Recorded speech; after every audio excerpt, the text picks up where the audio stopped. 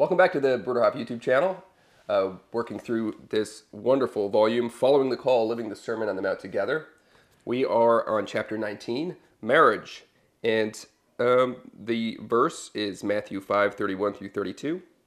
It has been said, anyone who divorces his wife must give her a certificate of divorce. But I tell you that anyone who divorces his wife, except for sexual immorality, makes her the victim of adultery, and anyone who marries a divorced woman commits adultery. So these obviously have been much discussed words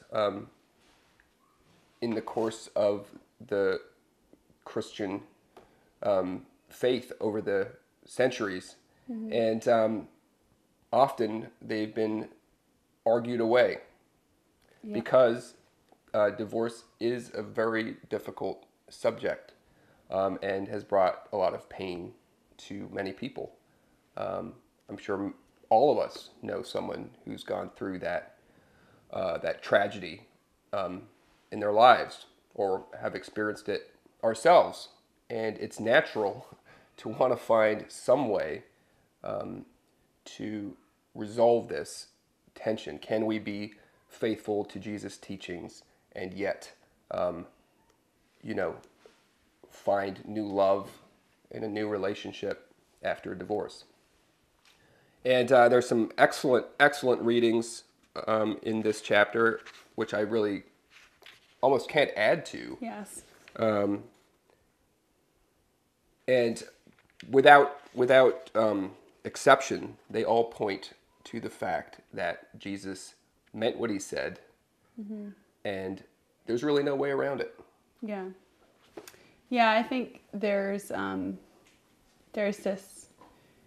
this want to supply kind of a workaround for sure when it comes to this question. But as is pointed out in the first section of this chapter, that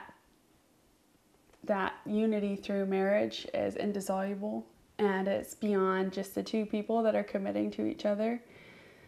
So it's not really possible. It's beyond human intentions or the wish to resolve a situation.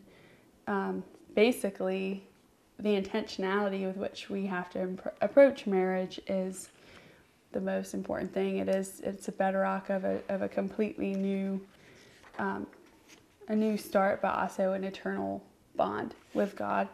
And I thought that Dietrich Bonhoeffer points that out very well. Mm. Your love is your own private possession. Marriage is more than a private affair. And he talks about how that you become a link within the chain of God's mm-hmm. history. Mm-hmm. So I think this chapter is not depressing because it also points to what is true marriage. It doesn't so much focus on divorce, which is just non-negotiable. It's putting an emphasis on what is important when it comes to marriage.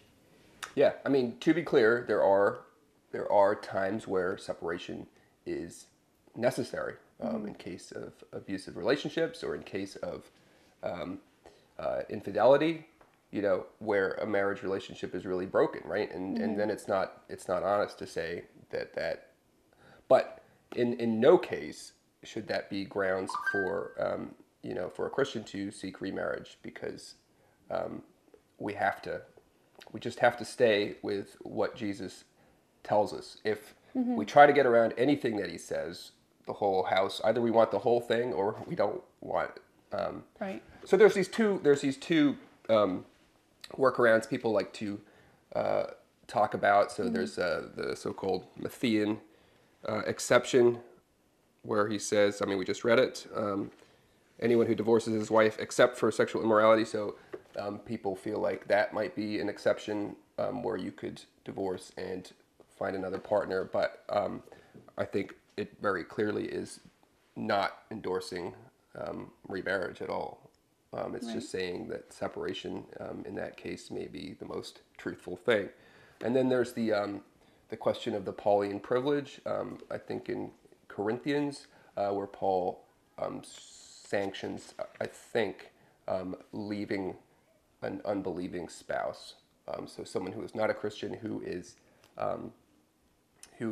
perhaps living in ways that are not in line with Christian teaching, and in those cases, Paul seems to sanction that. But again, there's no question that remarriage is allowed as long as the spouse is still living. So, yeah, these are difficult questions, and I think above all, we need to remember who Jesus was and how he was with people, and how he always treated people with compassion. And he came for people whose lives were broken and who were in need of. He came for the sick, not for the healthy, right? Right. And he pointed to a way that was beyond just human striving and beyond maybe our understanding of a fix to a situation. So there's so much depth there. Yeah. Yeah. So we have to hold those two things at the same time. The clarity of the teaching, and then the compassion that there's hope for everyone, and new life is always possible. Amen to that. Cool. All right. Definitely interested in anyone's thoughts on this thorny subject, and we'll see you next week.